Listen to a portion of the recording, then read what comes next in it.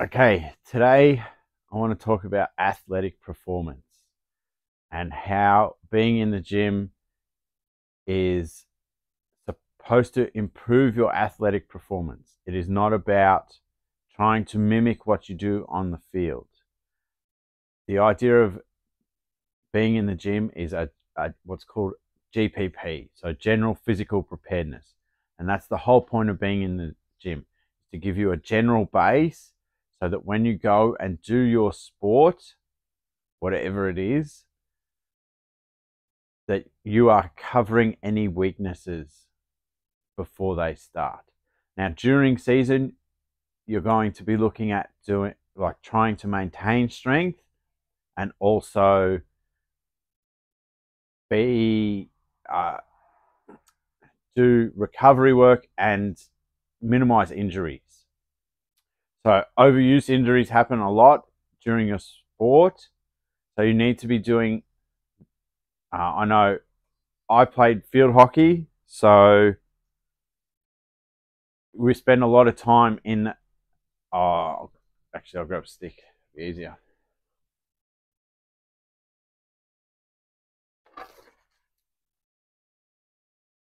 Spend a lot of time in this position.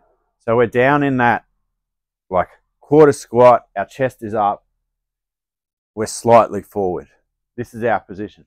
So look at the big movers. We got lots of quad dominant movement and lots of sort of strain on our lower back.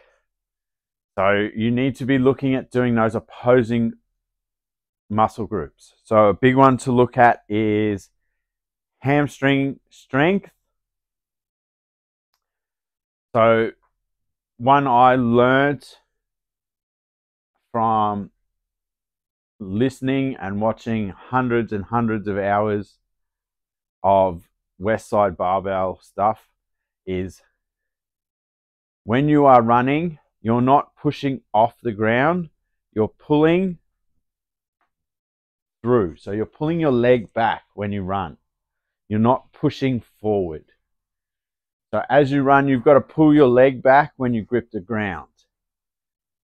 So you've got to do a lot of hamstring work. It doesn't matter what sport you play in. When you are running and running at speed, you need to do a lot of hamstring work. The other thing is, because with field hockey, we're predominantly on our right-hand side, you need to keep your core muscles engaged. I did see a video where they had this girl like doing dribbling drills with a weight plate on a treadmill. That's what I mean by like you're trying to simulate it's not something I would do, and I don't think a lot of good coaches would do. You're already overusing those muscles as it is. You need to counterbalance that by working on the opposing muscles to make those stronger and you're a more balanced athlete.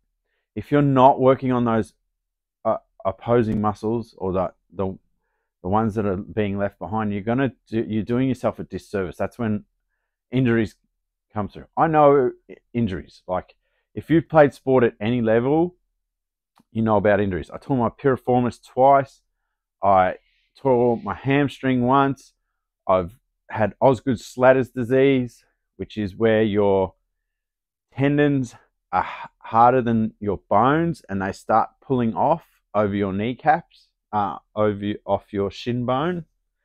And it's excruciating, and it happens generally when you're about 14 to 16 in that growth period for boys. I've broken my arm twice. That had nothing to do with sport. It's just is what it is. I tore the cartilage in my wrist playing field hockey, rolled ankles, you name it, I've done it. So I'm telling you now, if you're not doing correct rehab and correct prehab, you're gonna get hurt. That's why I got hurt. I was being a field hockey player, you're in this position the whole time. So I'm not doing the opposing muscles. I wasn't working hamstring strength, and I wasn't working, like, I was doing sit-ups. That's not core strength. Sit-ups are not core strength. They're a movement, but they're not core strength. You need to be doing like side planks. There's heaps of different plank variations. Normal regular planks you can do, like stirring the pot, but they're the things you need to be doing. Loaded planks, so where you're putting weight on and stuff like that. You're doing yourself a disservice, or if your trainer is trying to get you to do like a sport simulated exercise, that's not what it's for. The idea of being in the gym is to prepare you physically to do your sport. If you're going out there unless you're competing in a barbell sport, CrossFit, weightlifting, powerlifting, they're your barbell sports. So what you do is very specific in the gym for those sports. For everyone else, there's no prerequisite for certain exercises you have to do, but if you don't use your time in the gym to make yourself better, it's to improve your physical preparedness when you go and attack your sport.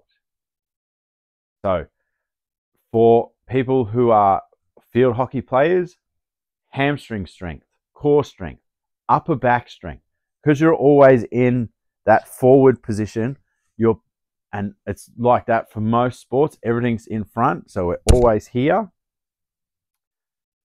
You need to do the back muscles. You need to be training your traps, you need to be training your rhomboids, your erectors. All those need to be firing. You need your lats nice and strong as well, your upper traps, lower traps. There's lots of little muscles in your shoulders. You need to be doing your external rotators. You need to do those ones more than you need to worry about, especially in season, worry about, how big's my bench. Not really going to, like, yes, it's great to a great strength indicator, but there's no point being like having a strong bench if you're internally rotated and you're a complete mess when you try and play a sport. You need to have strong hips. So things you can do to strengthen your hips. Check out Westside Barbell stuff for strengthening hips. So belt squats, hip thrusts. You can do even like regular squats. You can deadlift. You can single leg, double leg, and that's the other thing. You've got to find where your imbalances are and work on bringing the imbalances up, so that you are ready to, like, you're not getting those overuse injuries. You're not becoming dominant on one side. So if you become over dominant on one side, the other side's weak, can't catch up. That's when we get injuries. There's so much other stuff you need to worry about rather than if you've got a big bench for sport. The idea is, in the gym, you worry about being physically prepared for your sport. You're not trying to simulate your sport in the gym. You're trying to improve your physical preparedness so that when you go out to play your sport, you are ready to go. You've ticked off you're less likely to get injured. You're stronger, so you can take bumps. You should be trying to be faster, trying to be more explosive. And if your training is consisting of like just running, and you're a field hockey player and all you're doing is like long distance running, the game has changed. Especially at those top levels, the game's changed. If you're playing like anywhere up, you're going to be you might be on for like 10 minutes at a time, but in that time they're looking at speed. How fast can you run 100 meters? That's how long a field is. There's no point saying I've got to, I can run 3Ks in, 12 minutes or whatever. That means nothing. How fast can you run 100? Because that's the distance you're covering. If you can't run 100 meters in, around 11 or 12 seconds, that's it. Like, I don't know how fast you should be, but there's, you can't be like, cool, you've got a great 3K time, but you never run 3Ks non-stop. You run 100 meters, maybe. You probably wouldn't even run that. You probably run at most in a full dead out sprint is, if you go from, so say 25 to the opposite end, you're probably running 75 meters. That would be your max distance. So you need to improve your 50 meter time, your 70 meter time, your 40 meter time, your 30 meter time. Improving your 3K time isn't going to help.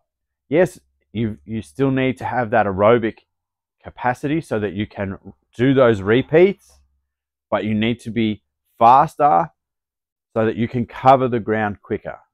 Because it doesn't matter how good your 3K time is, if you can't run that 70 meters faster, 1 or 2 half a second faster than the guy next to you, what's it matter?